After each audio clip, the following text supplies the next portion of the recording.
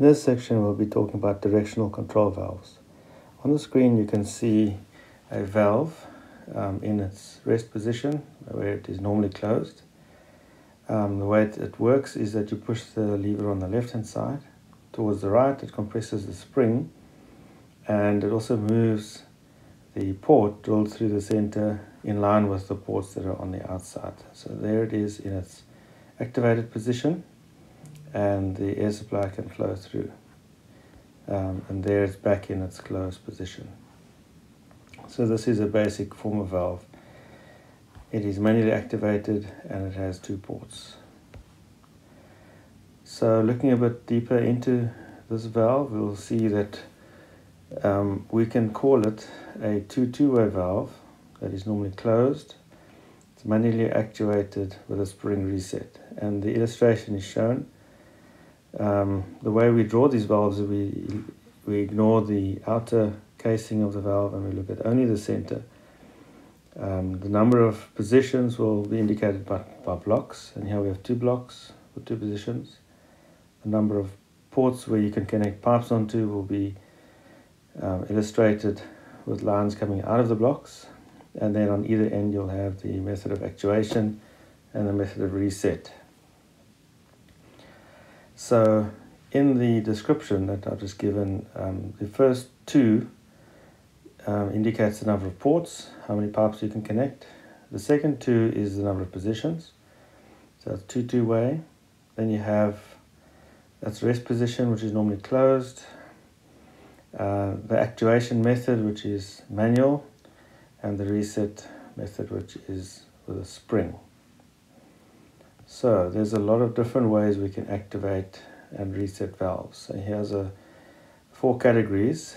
We have manual, mechanical, electric, and pneumatic actuation. So manual actuation means that a person physically has to push something, either with your hand or with a foot pedal, to activate the valve, and those are the different illustrations that we use.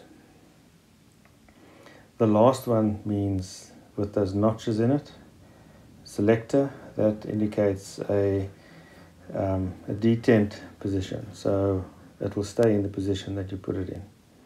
The second is mechanical actuation, which could be a spring, could be a pin button or a roller, which is activated when something moves past it. Third is electrical, and those are electro-pneumatic valves which are operated with a solenoid. And the fourth one is pneumatic. These are pneumatically piloted valves. So there's more information we need to know about a valve and its designations and its ports in order to put it into a circuit diagram. So these are called directional control valves because they're changing the direction of flow of the air in the circuit. So we already know that we've got two positions with the blocks. I mean, we have a number of ports telling us how many connections we have.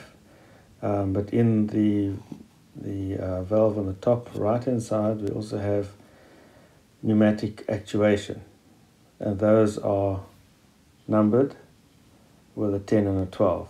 So how do we number these ports? First of all, your supply is always number 1. That is the air comes from the main supply. Your exhaust ports are usually shown at the bottom, and they are unequal numbers, like 3 and 5. And at the top, you've got the working ports. Those are the ports that connect to the device that you're controlling, and those are normally even numbers, and usually 2 or 4 or both. The ports are numbered from right to left, and then the pilot ports are designated by whichever ports are being connected when you apply pressure to them. So for example, if you apply a pressure to port 10, you're connecting port 1 to nothing, so it's closed, so it's 1, 0. If you apply pressure to port 12, you're connecting the block moves to the right and you're connecting port 1 to port 2, so therefore it's called 1, 2 or 12.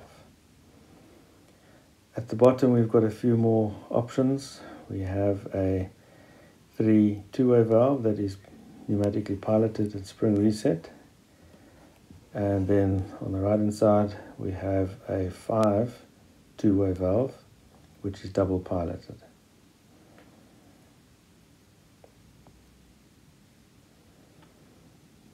Some more examples. The top we have a 5 two-way valve, double piloted, very common for controlling double acting cylinders. We'll see those a lot. And then we have what we call limit switches, which are roller follower switches, and they usually detecting the position of your cylinder or the cylinder rod as it moves from one position to another. So it's mechanically actuated. Then we get flow control valves, and these ones control the flow in a different way. There's an OR valve and an AND valve. Both of them have 3 connections, but they operate in a slightly different way. An OR valve is a valve that you can apply a pressure to either port 12 or 14, and you will get an air supply going out of port 2. An AND valve, if you apply pressure to one of port 12 or port 14, it will close, but if you apply pressure to both, then you'll get a discharge of air out of port 2. So you have to have both supplies connected for an AND valve to work. Then we've got check valves, and these are essentially one-way valves. The airflow in the check valve can flow from left to right, but not from right to left. We have a spring-loaded check valve which does the same thing. A one-way flow control valve has a check valve in one direction, which forces all the air through a restrictor, and then from left to right, and then from right to left, the air supply can bypass the restrictor and go through the check valve, and therefore have less restriction. The last one is a flow control adjustable valve with no bypass. The arrow across the valve always indicates that it's adjustable.